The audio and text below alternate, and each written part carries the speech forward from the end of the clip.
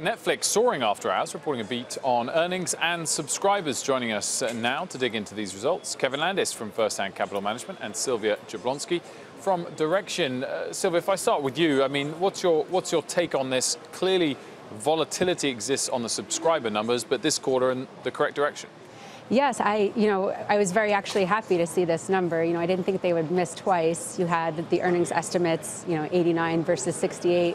They matched on revenues, and I think that, it's been an awesome growth story. The stock has tripled in the last 3 years. It's up over 70% probably by now after the close this year, leading the FANGs, and I think it's been an awesome growth story, and it'll continue to be an awesome global growth story as they expand into Asia, India, and some of the international markets. Kevin, what did Wall Street get wrong? Morgan Stanley slashed the price target today. Raymond James lowered their target on Monday. Goldman Sachs lowered their target on Friday. Was this a big surprise?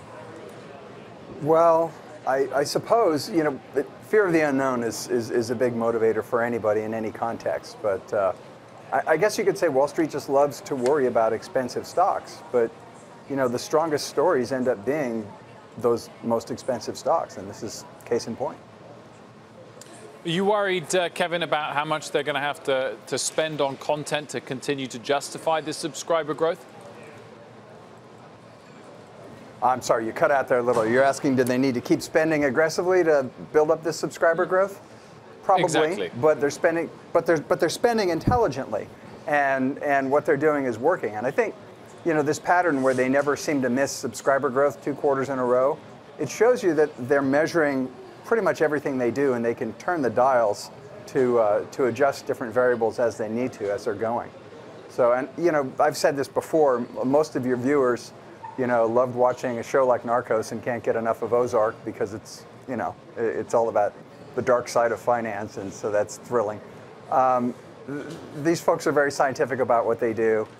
And they're, in essence, they're pretty darn aggressive about what they do as well. And that's why people complain so much about how much money they spend.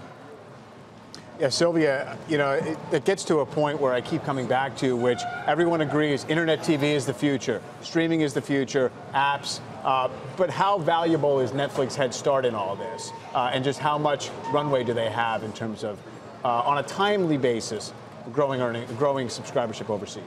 Well, I think if you look at the growth in subscribership overseas, it's over 5.8 million right now, and you see all these great shows that are picking up interest overseas and both domestically. Like you have Made in Mexico, you have Sacred Games is a big show in India. So they're having a lot of success with new content abroad, and those numbers keep growing. I would expect them to sort of have a head start, first mover advantage in the space.